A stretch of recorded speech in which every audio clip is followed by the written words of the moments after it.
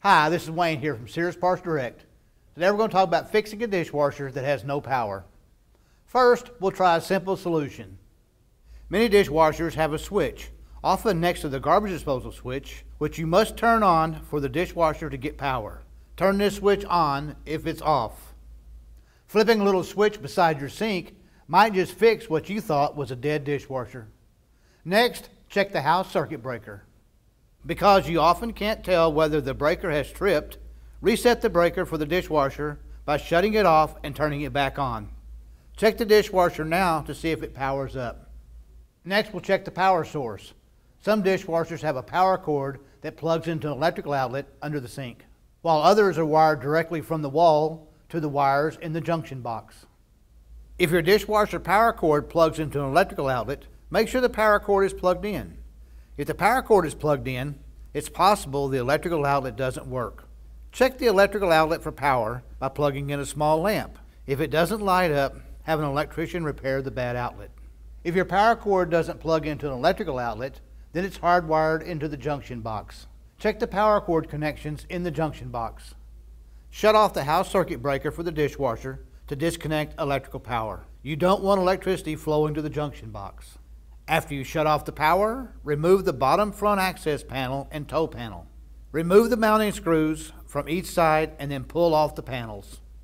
Next, remove the screw from the junction box cover and pull off the cover. Check the black wire connection and the white wire connection. Reconnect any loose or disconnected wires. Reinstall the junction box cover and then reinstall the bottom front access panel and toe panel.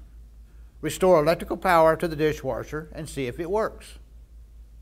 If the dishwasher still isn't getting power, check the user interface control wire harness. The control panel won't light up if the wire harness is disconnected. Shut off power to the dishwasher. Open the dishwasher door and remove the torque screws from the outer edges of the inner door panel. So the outer door panel doesn't fall off, support it with one hand as you remove the final screws. Separate the outer door panel and the control panel and rest the outer door panel on the floor. If the user interface control wire harness is unplugged, reconnect it. Reassemble the dishwasher and restore power.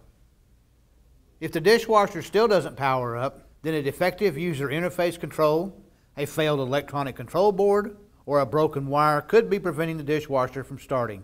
Have a Sears service technician examine and repair the dishwasher.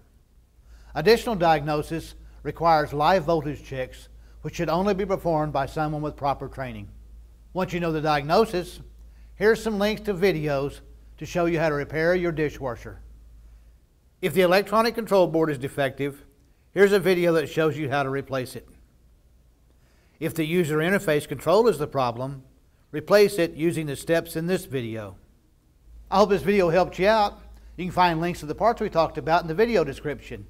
Check our other repair videos here on the Sears PartsDirect YouTube channel. Subscribe and we'll let you know when we post new ones.